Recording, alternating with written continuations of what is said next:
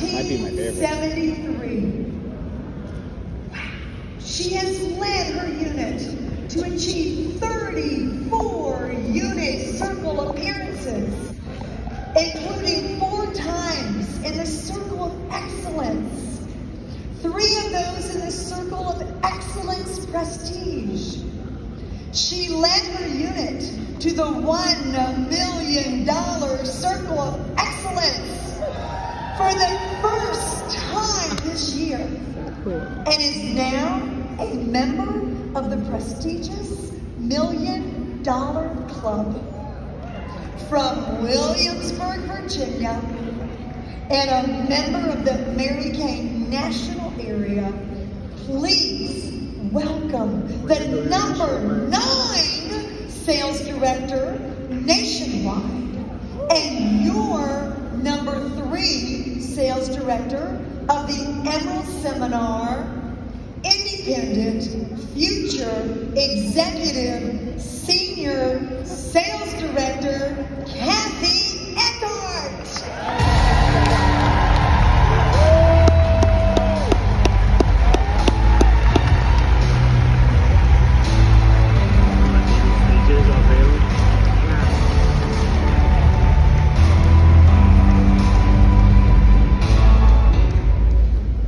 Good morning.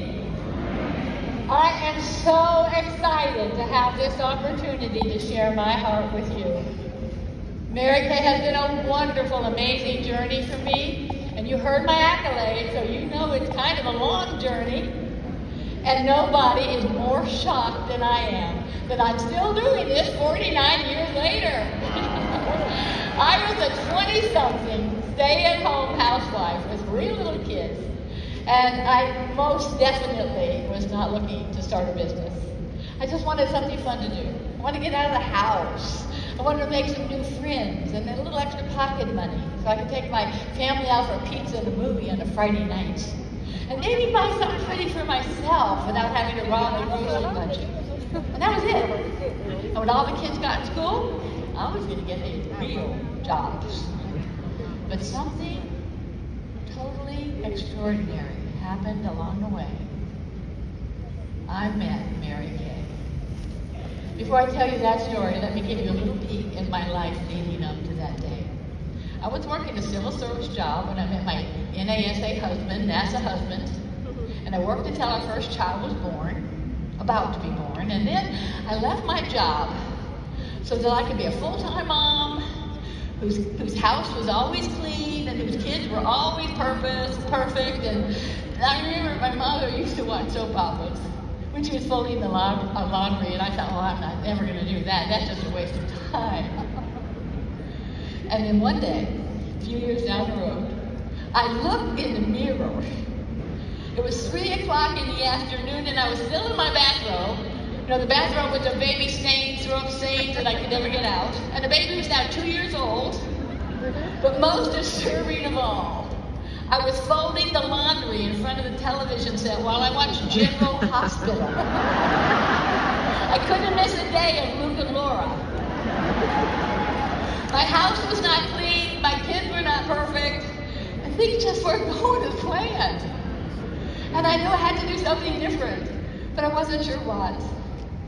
I just wanted something more, and I had long since outgrown my professional wardrobe, and all of that self-confidence I had when I was out in the workforce, it just ebbed away.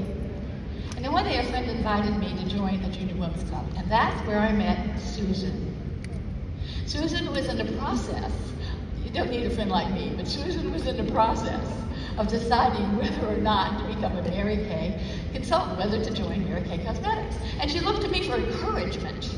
And it's hard to believe now, but Mary Kay wasn't a household word back then. I had never even heard of the company.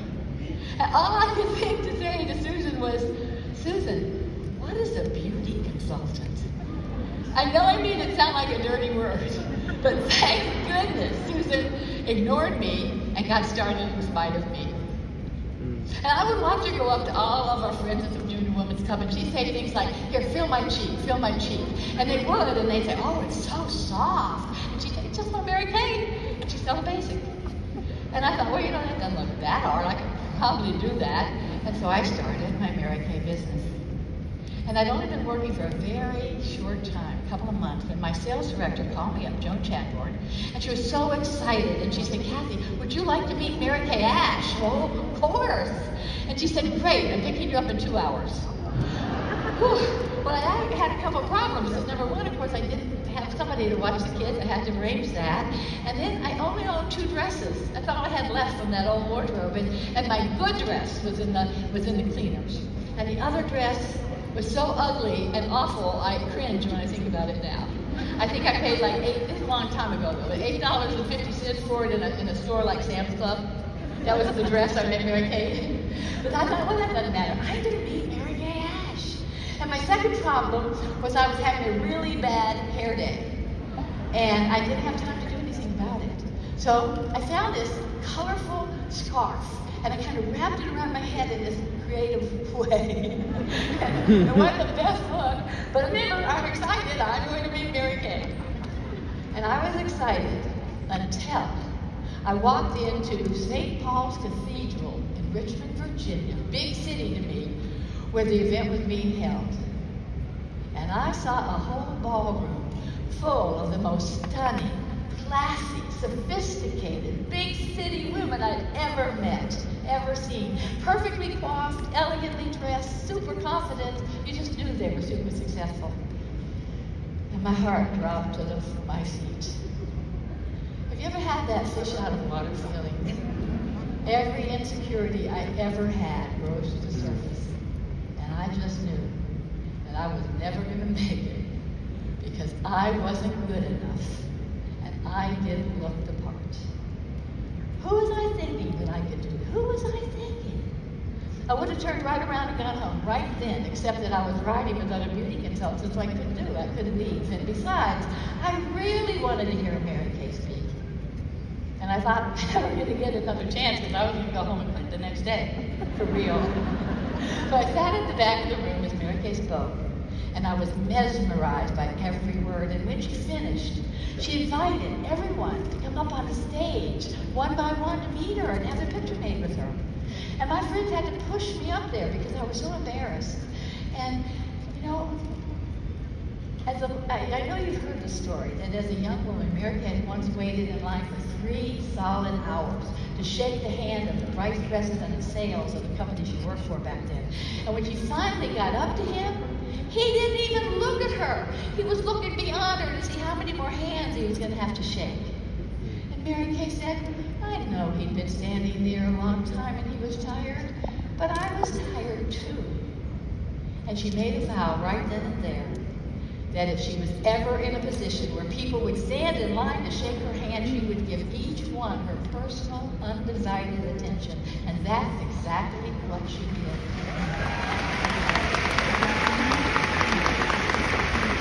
Finally, it was almost my turn. I stood there watching Mary Kay talk to the beauty consultant in front of me. Mary Kay's eyes, her focus, her heart was totally on that young woman. Mary Kay didn't even take her eyes from the beauty consultant until she started walking off the stage. And Mary Kay turned and watched her walk all the way off to the stage. And then, slowly, she turned around and looked at me and kind of did a double take like this. I thought, oh no, I never should have come up here. She's probably thinking, who is this girl with that ugly dress and a bandana on her head? But then Mary Kay said the words that changed my life. She said, oh my, you're so pretty. And that's the day I became a lifer in Mary Kay. I wanted to be able to, that was the day. I'm still going to cry. I wanted to be able to give that feeling to every woman I met from that day on. But that wasn't the end of the story, that was just the beginning. Because I loved everything about my Mary Kay life, and I began doing well, and even really well. I loved my unit, I loved working with my people, I loved the confidence I was gaining, I loved the sparkly jewelry I was earning, and the pink Cadillacs I earned to use to drive. But there was one dream that had eluded me for a long time. The top directorship, seeing the world with the best of the best. We just couldn't quite hit that mark. I mean, we knew 500,000 or 600, but we had to do 650. And I had the opportunity around that time to have a very brief conversation with Mary Kay herself at a company event. And of course she asked me what she probably asked everybody. She said, "What's your goal?" And I told her. But then I added, "But Mary Kay, if I was ever going to do it, wouldn't I have done it by now?"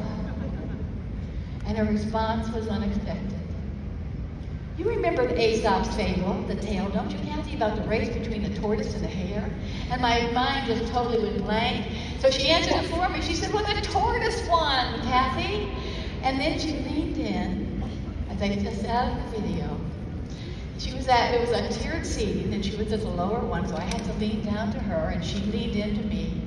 And she put her hand on my arm, and she looked into my eyes like only Mary Kay could, like she could see your soul. And she said, "Kathy, it took God 50 years to prepare me to start this company.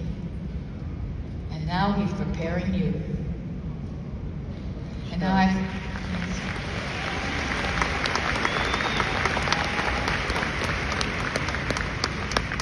pass on these words to you because I believe that God has a dream for you. And I believe God's dream for you is so much greater than any dream you could ever dream for yourself. But you have to step into that dream. And so often, our own feelings of unworthiness or not enoughness block that dream. And I know because I've had those feelings too, and sometimes I still do. And thousands of other women have had those feelings too.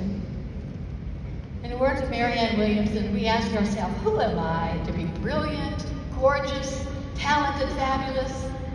But actually, who are you not to be? Your playing small does not serve the world. There's nothing enlightened about shrinking so that other people won't feel insecure around you. We are all meant to shine as children do. It's not just in some of us, it's in everyone. And as we let our own light shine, we unconsciously give other people permission to do the same. As we are liberated from our own fear, our presence automatically liberates others. This is our year to shine our light and break through all of our belief barriers for all time. Those fear-based, limiting beliefs that make us doubt ourselves and think, who am I kidding anyway? I could never do that. Yes, you can do that. But you have to quit believing everything you think. Because those thoughts that make us believe that we're not good enough, or smart enough, or that we're too old, or that we're too young, or that we're lazy. How about, if I was ever going to do it, wouldn't I have done it by now? They are all lies. My extraordinary $1 million Explosion of Stars unit broke through our belief barrier this year. It was about halfway through the month of June. Yeah, halfway through the last month of the year that I saw it happen. We were working hard and things were happening. But I saw our belief barrier crack wide open. And that's when I started a countdown in our Facebook group. Now, we still had a hefty amount to go. So I'm sure it was daunting to some. But I started subtracting all the orders as they came in. And everybody kept saying, we need an update, we need an update. And every dollar, of course, we know every order, every dollar is important. So even if it was a $12 order, I subtracted it as it came in. And I kept asking, are you in for the win, right? Are you in for the win? And they certainly were. They dug in their heels and threw their heart on the bar, and they were determined to win it. Everybody could see exactly where we were at every given moment, and I am sure it was, as I said, daunting to so many, but as we got closer and closer to the goal, the excitement got stronger and stronger, and the belief got bigger and bigger, and breaking barriers all along the way. And belief is contagious, and it starts with you. Everybody caught it, and miracles started to happen. Parties were popping up everywhere, out of nowhere. We were in the right place at the right time, and people just seemed to be put in our path.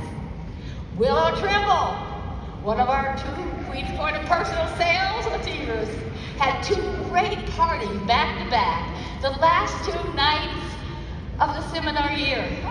In fact, your last order when it's, you're going to be famous forever, Willow. 15 minutes to 1. Anyway, now the thing is, she hadn't even met these hostesses a week earlier. I mean, there they were.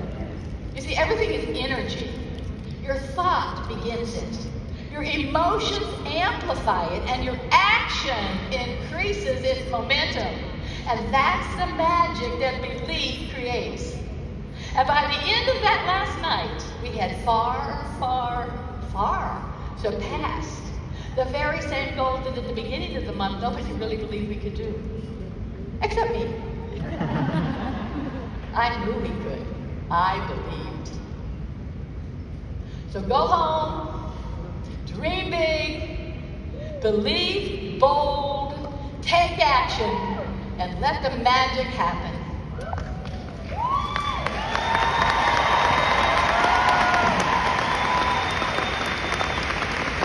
This is going to be your greatest seminar year ever.